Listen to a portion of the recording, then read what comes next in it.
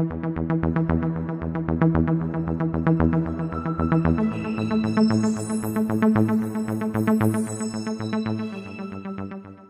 what's up everybody? Welcome back to the Mid-Level Media channel, your hub for everything physical media and entertainment.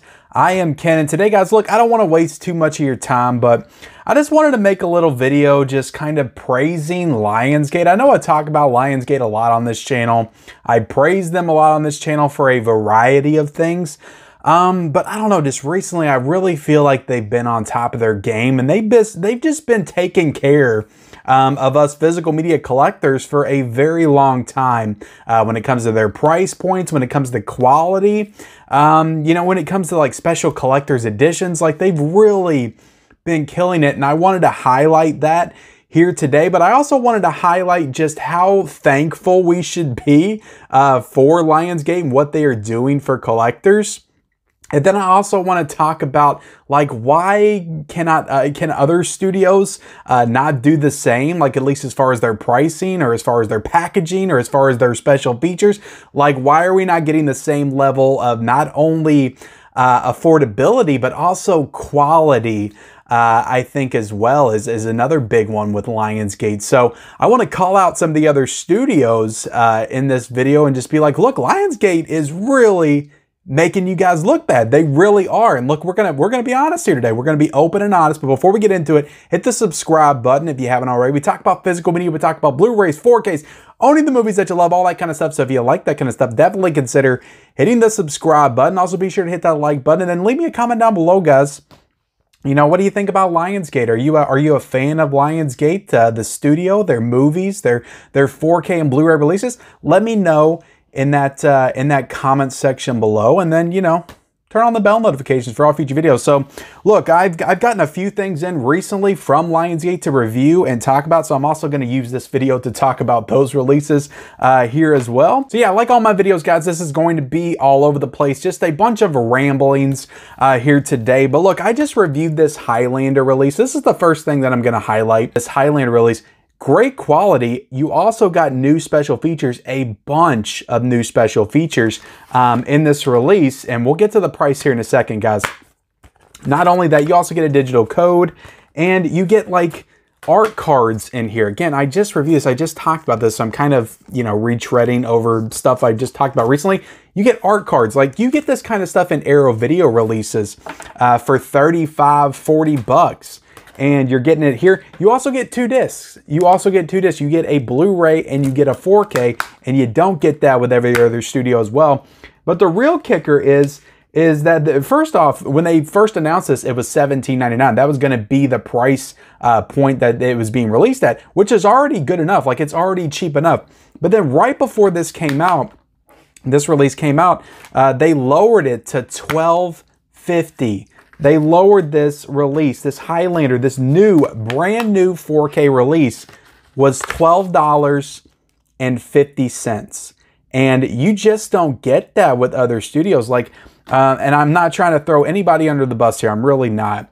But I'm just using it as an example. But Sony just released Adaptation. I just bought this one for $22.99 is what I bought Adaptation for. And in this release, okay, it's got a cool slipcover. I like that it's got different artwork on the slipcover than the case. I'll call it out for that. But in this release, you do get a digital code, but you only get a 4K. And I'm pretty sure the reason for that is because Shout Factory owns the Blu-ray rights to Adaptation. I think I heard that.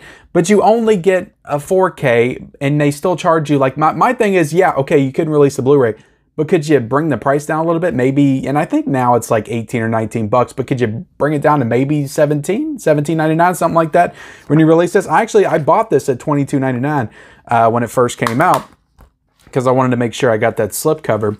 And, you know, on the back, I think that you get behind the scenes in the swamp, and you get a theatrical trailer. And I got many examples I could show with this. Let's jump straight to the boutiques. We could talk about Scream Factory. We could talk about Scream Factory and their new 4K releases. What about Evil Dead 2013? I just talked about that in one of my the top 10 controversial releases of 2022. Check out that video. Evil Dead 2013, or any of their 4Ks really, where they just released the 4K, and it's like $36.99 for the 4K. Some of them have Blu-rays as well. no new special features. They'll recycle the special features, and they sure as hell don't have art cards in the release. Like Arrow Video does that, but Screen Factory does not do that kind of stuff. So I really have to commend Lionsgate for this, like dropping this price like this. It makes, look, not everybody can go out every single week and pick this stuff up brand new. Not everybody can do that. And I'm sure that people look at me, they look at some other collectors here on YouTube, and they kind of look at us, they look at other people online showing off their releases. They're like, I wish I could do that. I wish I could afford to do that week to week. Lionsgate is making that possible. They are making physical media dreams come true, because a lot of people were probably excited for Highlander. Like, I don't know if I'll be able to get that. Comes out, it's $12.50. You can run to the store and you can pick this up. Like, it's affordable. You don't have to wait for a sale. You can run out, you can grab it with this gorgeous slipcover. And I just think it's super cool. And they've been doing that since the beginning. And let's go back to an era where I really couldn't afford to buy this stuff like I do now. Like, my wife was a stay-at-home mom. I didn't have as good of a job as I do now. Didn't make as much money, and I wasn't really collecting a lot of stuff. I was buying a lot of stuff at Goodwills and half-price books, and doing a lot of thrifting and stuff like that to build up my Blu-ray and DVD collection. And the first 4K that I ever felt comfortable buying, because I was not going to Walmart and spending $35, $40. I think that's how much they were back then in 2016 when they first came out. I was not buying a new 4K for 35 or 40 bucks. I was like, 4K what? Like, what's the difference between that and Blu-ray? I'm fine with my Blu-rays. And even my DVDs at that point, I was still watching a lot of DVDs. And Kick-Ass was the first one that caught my attention. And it was because this was $17.99 brand new on 4K with this gorgeous slipcover. And I was like, I'll try the whole 4K thing for $17.99. Absolutely. I'll dip my toes into 4K. So they made me adopt a new format, Lionsgate. And again, I was, getting ready to do this video, and I was like, wait a second, Lionsgate was the first 4K ever bought. So I had to bring this over here and talk about it. So Lionsgate is responsible for me getting in the 4K format, and that's because they made it so affordable and accessible to do so. So I got to, again, call them out for that. But all their releases, really, like Evil Dead 2, I remember when this came out, this was $17.99. Most of their new 4Ks that they put out are $17.99, which is just, unless it's a new movie, like I think Spiral came out like $22 or something like that. If it's a new released movie that just came out in theaters, that'll usually be a little bit more. But yeah, I just, again, have to talk about Lionsgate and this thing. We got to gush about it. We have to be, we have to bring attention to this. We have to be thankful. We have to praise Lionsgate for doing this for us. Like, they're really doing the Lord's work here today. Now let's talk about Vestron Video, which is owned by Lionsgate. Like, Lionsgate puts out these Vestron Video releases. Yes, it's under the Vestron brand, but it is a Lionsgate release. So Vestron put out Silent Night, Deadly Night recently. This was, I think it came out like middle of December. I actually think it came out the same week as Highlander on 4K. This is 3 movies. 3 movies, okay? You follow me? Keep this in mind. 3 movies. This came out at $11.99. Now, are these movies the best movies in the world? The best horror movies you'll ever see in your life? No, they are not. They're complete trash by all accounts, but it's still really cool. Like, Screen Factory puts out trashy movies. Vinegar Syndrome puts out a lot of trashy movies, and they'll slap a $40 price tag on it, put a pretty slipcover on it, and call it a day. Well, Vestron Video puts out 3 movies in one set, slaps a pretty, look at that. That's beautiful artwork on this release. And they charge you $11.99 to pick this up. And this is not a cheap release. Look on the back right there. Tons of special features on all of these movies right there. And you get Silent Night, Deadly Night 3, Better Watch Out, which I actually watched. It's a bad movie, but it's got Bill Moseley in it, and it's entertaining enough. Silent Night, Deadly Night 4, The Initiation. Silent Night, Deadly Night 5, The Toy Maker. So I'm definitely going to watch all of these at some point. But then you get inside here, and just look at this, guys. I just have to talk about this. These are not all crammed on one disc. Like, they all get their own individual discs for all 3 of the movies. So, I mean, super cool. $11.99, and you get a digital code with this as well. It's so ridiculous when you really stop and think about it, and compare Lionsgate and what they're doing to everybody else. This is a boutique level released right here. And it's not stopping here. We're getting ready to get the Dentist 2-movie collection, 2 movies in a set for $12.99. That comes out on the 24th of this month. We're also getting Belly on 4K, which is another 4K release for $17.99. Like, Lionsgate is just absolutely killing it right now. And even when it comes to their new movies that were just released in theaters, like I was talking about, these are not 4Ks, they're Blu-rays, but Pearl was released, I think, back in November. This came out, and again, Lionsgate is killing it not only with their Blu-ray 4K releases, and we'll talk about the Steelbooks here in a second as well. I know everybody's chomping at the bit to talk about the Steelbooks, but their Blu-ray, they're doing exclusives. Like, they're doing exclusive covers, like Unbearable Weight of Massive Talent had a 4K slipcover exclusive at Walmart.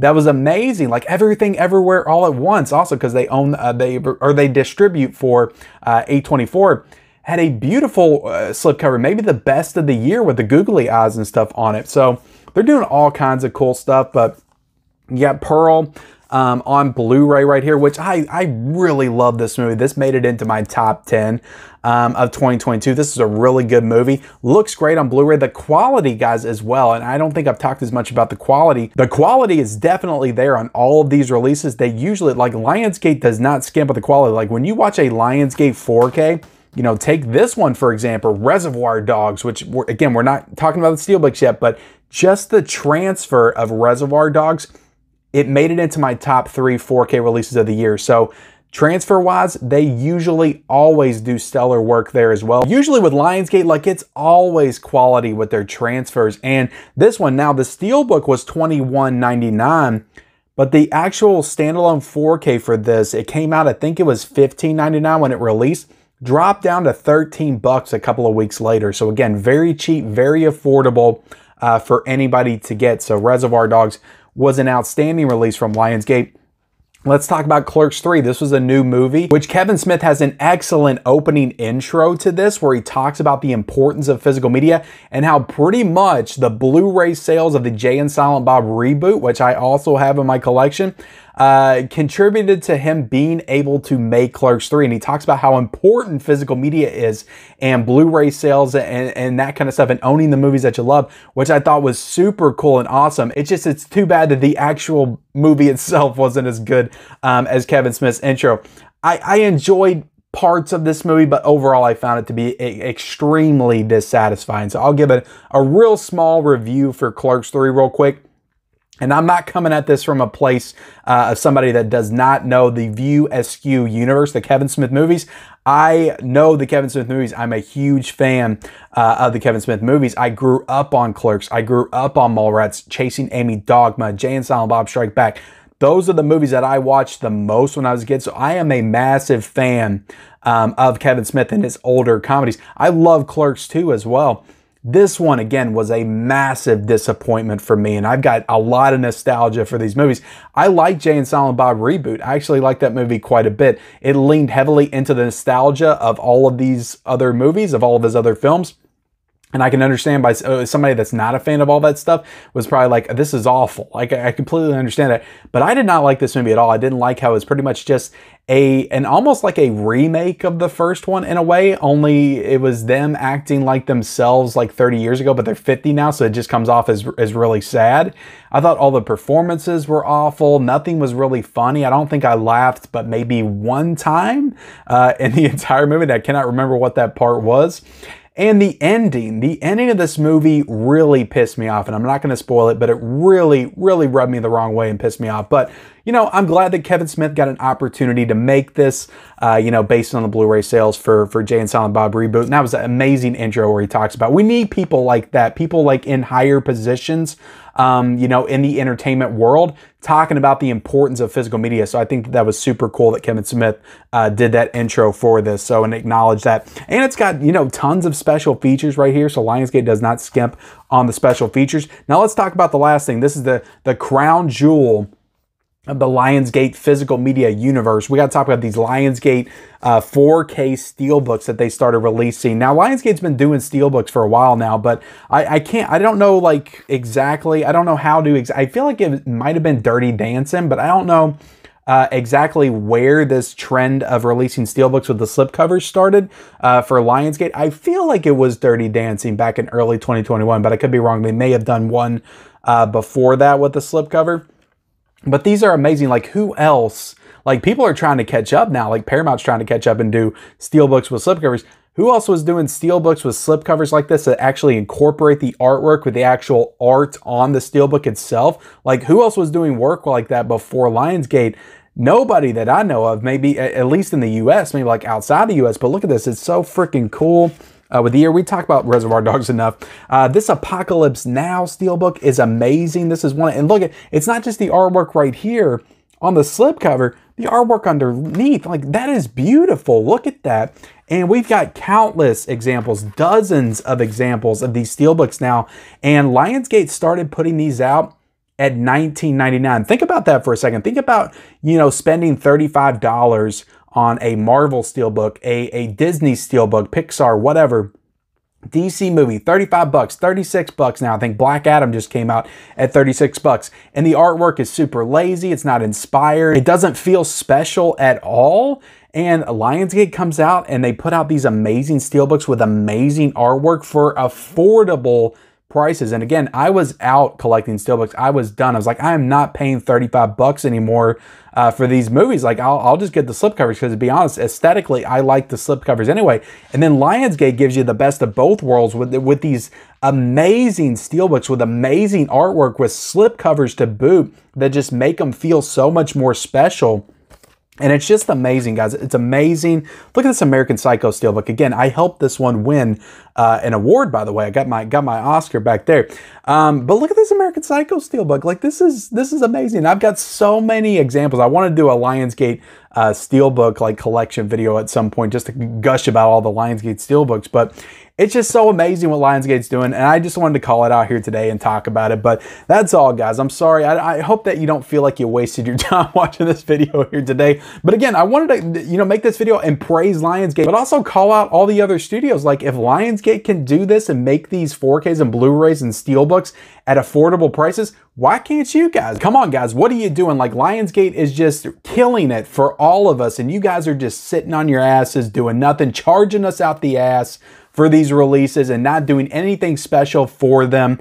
And, you know, again, other studios do great work. I'm not saying they don't do great work. We've gotten some great releases from Warner Brothers, Universal, Paramount this year alone. Not saying they don't do great work. I'm just saying in comparison to what Lionsgate's doing and what they're offering us, it just doesn't feel like Lionsgate's skipping on the quality to give us these affordable releases.